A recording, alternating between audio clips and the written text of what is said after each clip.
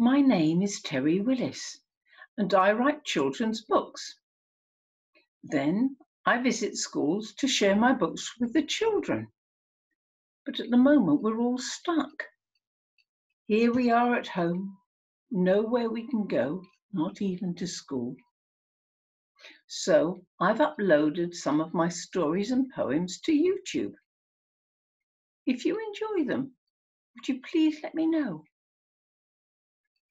At the start of some of the stories, I've included a short quiz. I think quizzes are fun. And at the end of the story, the answers will appear, so you can see how well you have done. The story today is The Tale of Rusty the Squirrel, and Rusty is a red squirrel. Here's the quiz. Question 1. Why is Rusty a good name for him? Question 2. What colour are the squirrels we see in gardens, woods and local parks in much of the UK? Question 3.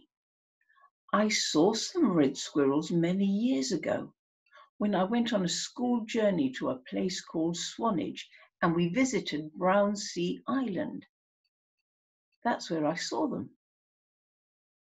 Can you find Swanage and Brownsea Island on a map?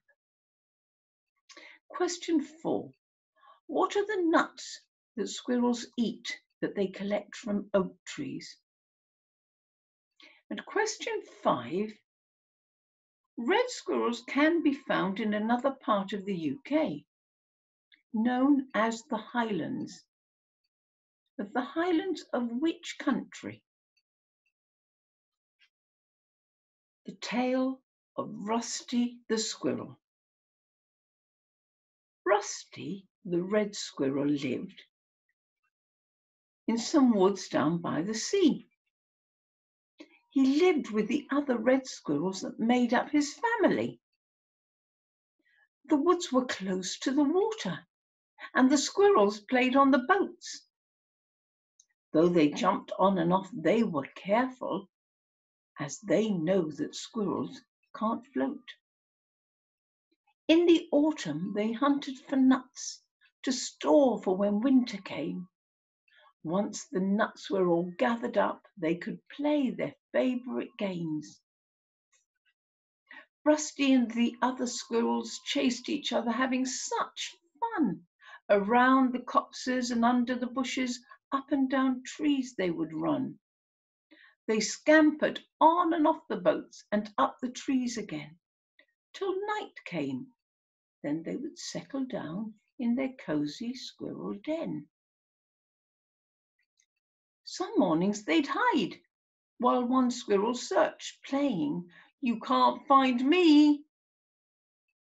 But one day Rusty was careless, and he hid on a boat which sailed out to sea. "Oh no," thought Rusty, "I'm stuck. I did not want to go to sea. I'm a squirrel, I'm not a duck. I wish I was up in a tree."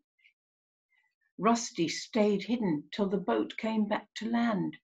Then he leapt from the boat and away. He wanted so much to get back to his friends, but Rusty did not know the way. Rusty was lost, no doubt about it. He had no idea where to go. Rusty was sad, Rusty was lonely. Where his home was, he just did not know. Rusty was tired and Rusty felt scared. "I can't find my way, I've tried." He found a small hole halfway up a tree where he tucked himself up and he cried. When he awoke the next morning, around him were squirrels at play. But they were not red squirrels like Rusty. These squirrels were all coloured grey. One squirrel looked at Rusty and said, Why don't you come out and play? Don't look so sad. We'll be your friends. It's a lovely sunshiny day.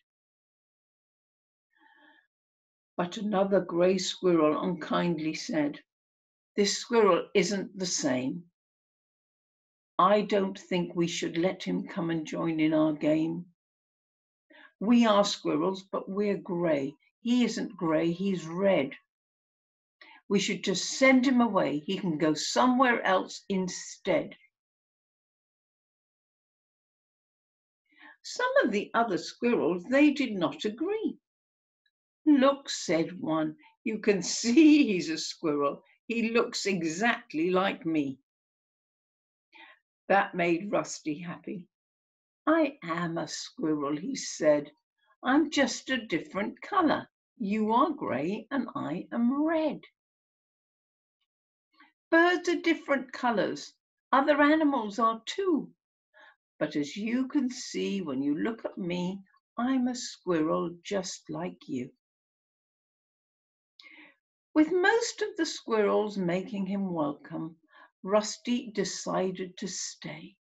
And even the squirrel who'd been rather unfriendly shared his nuts with Rusty the very next day.